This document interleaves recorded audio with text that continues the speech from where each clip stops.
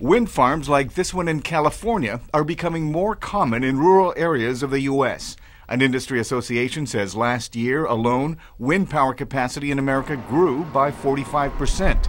Mostly wind power is generated by large propellers that can only be placed in the countryside. But now a U.S. company is offering a propeller-free personal windmill that can be set up in a city or suburb. The president of Mariah Power, Mike Hess, demonstrates what he calls the Windspire. This will generate 25 to 30% of the power in your house.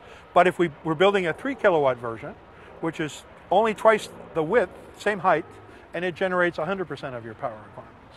This new system was part of an environmentally friendly exhibit at the U.S. Botanical Garden in Washington. The design was inspired by a 3,000-year-old windmill the Egyptians used to grind wheat. The company had the modern version independently tested here in Utah to prove it can be competitive with large propellers of traditional windmills.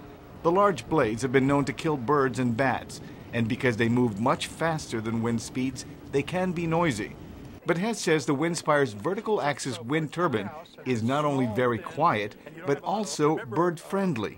Bird-friendly, yes, because it only spins at 2.5 times the speed of wind so they can see it. Hess says the company has begun installing the 9-meter-tall devices which can plug into household power, and customers can see on their home computers how much electricity the Windspire is giving them. This is the wireless connector which allows them to tell how much power is being produced. It allows them to tell how fast the wind's blowing. All of that comes out on a computer readout. The new windmill design attracts the curiosity of tourists and passers-by, many who might find the Windspire an affordable way to help power their homes. For producer Zulima Palacio, Arcega, VOA News.